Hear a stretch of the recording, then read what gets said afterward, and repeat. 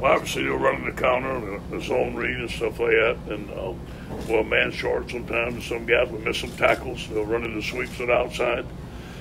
They faked the reverse one time. We've been on the reverse. He ran up to the right side. Quarterback runs. We're going to stop the quarterback runs. Well, what made it difficult to adjust to that when they were having so much success with it? Yeah, I think they had answers. There was multiple facets of their runs. They can read some stuff that went in. They made the right reads. I think in the second half we missed some tackles. One time I wanted to run a stunt. I ran a stunt. We crashed Kellerman Chesson. He kept it. The defensive end couldn't tackle him. Touchdown. He made a lot of good plays on his own. They had a good scheme. Things we have to work on to get better.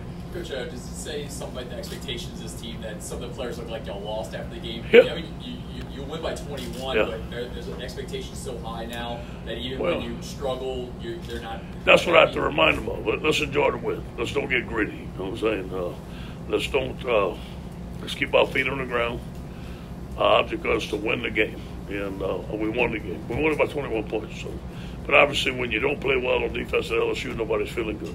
That's just the way it is. And to me, Joe's ability to adjust in the pocket, yeah. The throws he did. Yeah, I thought it was, especially the first half. I thought he was on fire the first half. He made a lot of plays, extended the plays with his feet. He's a good athlete. We probably could run Joe in the zone read a little bit more, but we just don't want to do it.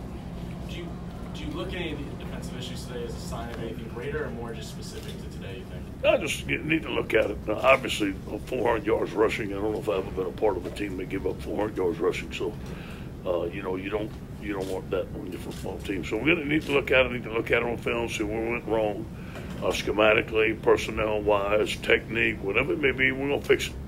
The bottom line is, when you win games, you kind of pick things apart and stuff like that. The object is to win the game. And being this close to clinching the West where y'all get into the title, is this a good reminder to kind of reset how y'all view the rest of the season? Yeah, we don't talk about that, about clinching nothing and stuff like that. There's going to be on to Arkansas, winning them one game at a time, improving. Tell the truth Monday. We're going to look at what we did well, what we didn't do well, and fix it. Joe's been almost perfect this year. Was that just a couple unlike mistakes by him in the second? Yeah, I think we're pressing a little bit. Very unlike him. I think we're pressing on those 2 interceptions in the second half. It hadn't been on both sides of this rivalry. You expected this type of game, then you're like, they weren't going to give up. No, we knew that. We expected a fight. It's in fact, the first half was a little bit easier than I thought it was going to be. I thought we kind of controlled them in the first half, but obviously in the second half they started making some plays, and we had to fight, and the turnovers hurt us. So it was a 60-minute battle, won by 21 points. Obviously, Jamar breaks the school record for touchdowns in a season. What's it been like watching him develop over his career? I love it. I love the recruiting battle. He was committed to Florida. I love his parents. He got a great family. He's right there from Romo High School. To see him grow, he was a phenomenal receiver when he came here. But to see the job that Joe Birdie and Mickey Jones has done with him and the connection that him and Joe have, he's a very strong receiver. Yards after the catch, he looks like he catches every ball. I'm proud of him. So you guys went up 28-0 for that. What was going right? Like, how was that working so well? Say it again now. You guys went up 28-0. How was that working so well at first? Yeah, well, we started fast. I mean, there was no hangover. There was none of that stuff that they're talking about this and that. We were ready to play. I mean, we understood coming over here, and they're going to play a lot better at home. And these guys understood what was at stake, Jamar and Justin are now both over 1,000 yards receiving for the year. What's it about the way they work together that makes them so different? Team. It all starts with the coaches. I mean, the coaches do a tremendous job of coaching those guys. They're together. They have a great quarterback, offensive line, combination of all those things. Speaking of offensive line, you're missing a couple of guys. Yeah. The guys that stepped in and just I thought they did well. I thought they really did. I was proud of Medora. I was proud of Adrian McGee. Jason Hine got in there a little bit and played. I thought the offensive line did pretty good today. A year ago, 10 wins was kind of the #1 benchmark, and now it's kind of just a footnote. I guess does that kind of show how much things have changed? Yeah, it shows the type of team we had. And we knew we had an outstanding team going into the season.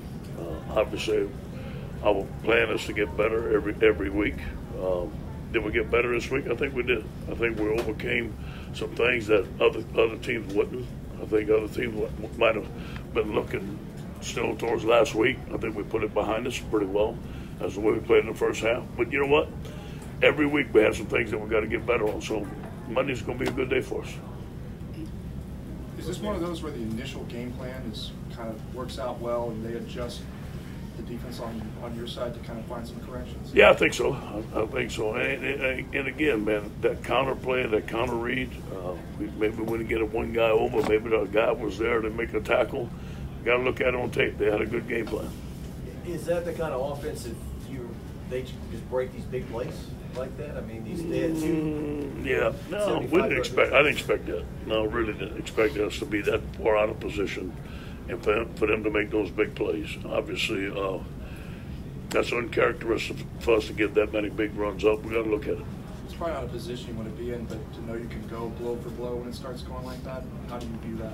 Say it again now. I mean, it's probably not a position you want to be in, but knowing you can go blow for blow at the end, is that a place? I feel that. How do you feel that? I feel. What about the run by Clyde? That Clyde made it then. You know what I mean? Those guys are game winners. They want to win the game.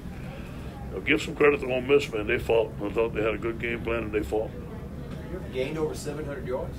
What was that? Have you ever gained over 700 yards in a game? No, I don't think so. But I never had somebody gain 600 on us neither. So. Coach, you guys put up that many points and that many yards, but maybe a couple drives in the first half running or finishing touchdowns. I mean, do you still feel like there's more for this team? Sure. We felt like we left some stuff out there. You know, we should have kicked that. We should have made that field goal.